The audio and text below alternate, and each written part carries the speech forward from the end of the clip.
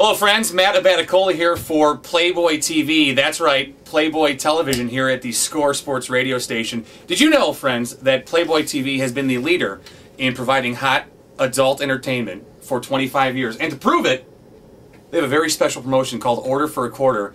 That's right, you can get your first month of Playboy Television for only 25 cents just by calling 800-887-7213 to get your first month of Playboy TV for just 25 cents. And to help me talk about that today are two former Miss Playmates of the Month.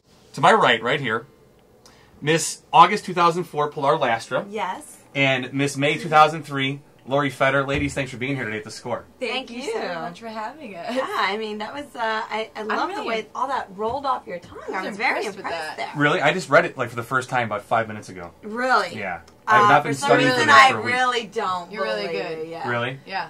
Okay, so it's a great, unbelievable. It's a great promotion. 25 cents for the first month.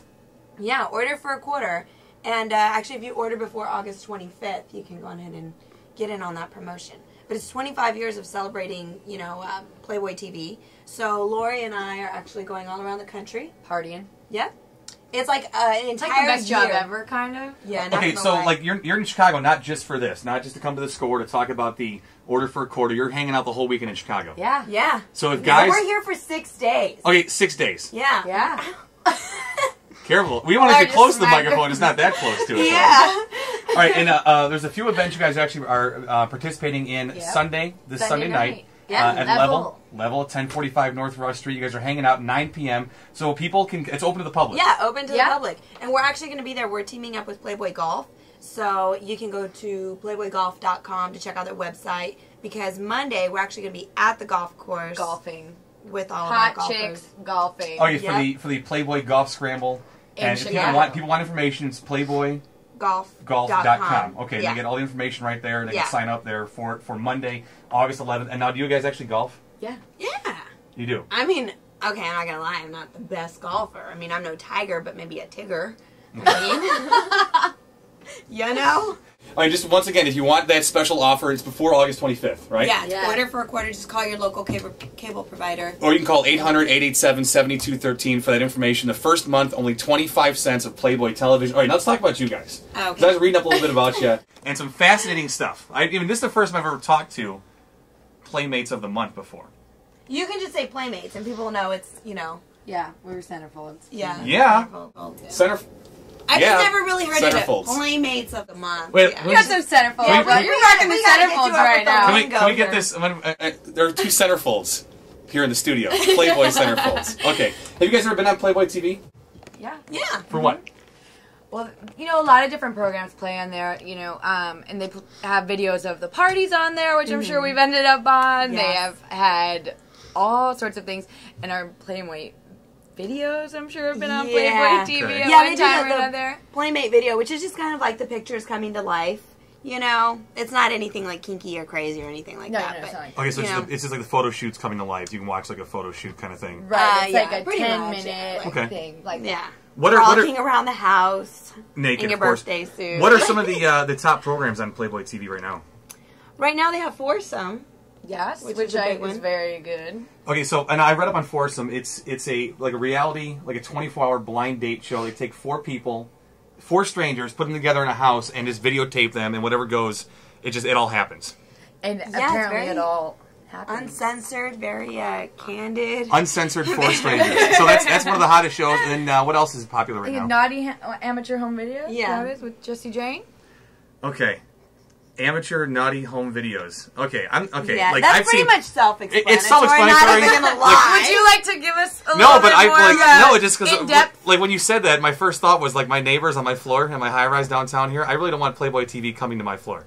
I don't really want to see my neighbors and what it is that they're doing. I have a feeling that it's more of really sexy, right hot neighbors. Oh, I would hope so. I would hope Cute it's not my neighbors. neighbors. TV keeps it, right. It's not like the normal gardener, but maybe the gardener on Desperate Housewives, or like maybe the girls next door. Yeah.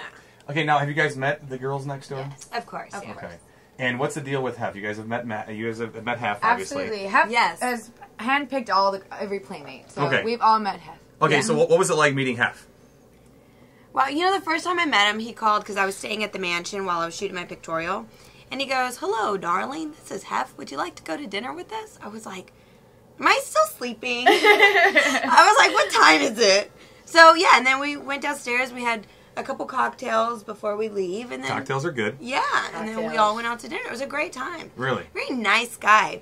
Actually, when I first walked in, it was like, it was right at the beginning of the 50th anniversary. So, right in the Great Hall, as you walk in, they put this big, big, huge Playboy, the rabbit head with 50th anniversary on it. And I was just turning 23 at the time.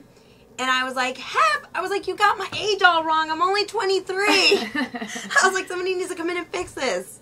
And he was really cool about it. He was like, yeah, somebody make notes. Like, took out his little notepads or make notes. He's like, we need to have this fixed. Now, so I played along and made me feel good. What was the decision process for both you guys to say that you wanted to do Playboy?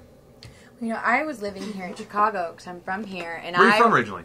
I grew up in Elgin, Illinois. Oh, Elgin. Yeah. And then I lived in the city a couple years, and I was kind of discovered here, and it was, I don't know, it was kind of one of those decisions where I was like, okay, I'm just going to do it. How did you get discovered? I'm just going to do it. How did someone get discovered? How did you get discovered? I was introduced to the senior photo editor of Playboy International here in Chicago at a bar that I probably shouldn't have been at because I was like 19 years old. Okay. But whatever, it worked out. Right. And then I ended up shooting my pictorial here in Chicago, and then Hef invited me out to LA to come to one of the parties, and he was always so personal with me because Hef was from Chicago and the first Playboy mansion here, and he was always like, "It's my favorite town." No. So, Laurie actually told me she's going to take me in to see, like, to show her where the old Playboy mansion yeah. is. And is this your first time in Chicago? No, I've been to Chicago a couple times. Because you're originally from San Antonio, correct? Yes. Yeah. And so how did you go from San Antonio to Playboy? Well, I had moved to LA and I was acting. And then there's this big magazine out there called The Hollywood Reporter, which, like, they'll put, like, the newest movies on the back. They do a lot of industry advertising. So any big movie that's going to come out is going to be on the back of The Hollywood Reporter. And I had done an independent film called Malibu Spring Break. It's like this total chick flick. And you can still, like, catch it on cable. It's really weird. Like chick flick, like chicks would like it, or it's like guys want to watch it because it's all about chicks?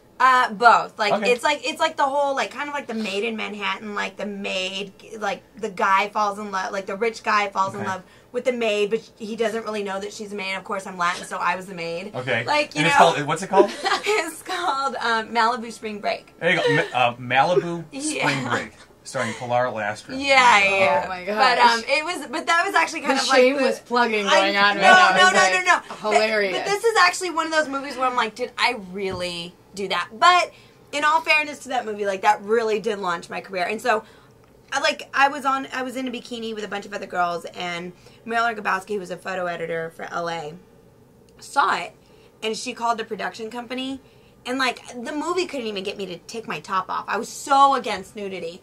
And I was like, oh, what a joke. No thanks. And then the production called me, like, on the third time. They're like, Pilar, I think that they're not going to call you again. So I talked to my family, and we decided to do it. I was like, but, like, my mother's Latin and Catholic. Like, that was not the best conversation to have. Single parent. Yeah, like, I told my mom after I did it, and that was really we still don't want to smart. talk about it. Yeah, it's like the thing that Laurie did that we just don't discuss. Okay, Yeah, so as I was trying to figure that out, because I have a daughter who's 11, and I was trying to put my place in, like, as a father or, like, as a boyfriend or a husband. Like, if my daughter or, like, wife or girlfriend came to me and said, hey, I'm thinking about doing Playboy, my initial reaction would be like, I don't know if I want people I know to see you naked.